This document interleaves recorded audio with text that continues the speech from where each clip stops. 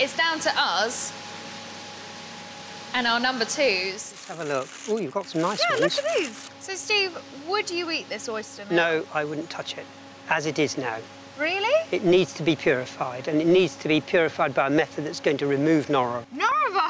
the dreaded norovirus. Really? Yes. Wow, so that nasty winter bug that can have you throwing up for days, hugging the toilet. The Food Standards Agency did a survey a year or two back, and they found that oysters taken fresh from the sea, from the rearing beds, 75% of them, they could detect norovirus in them.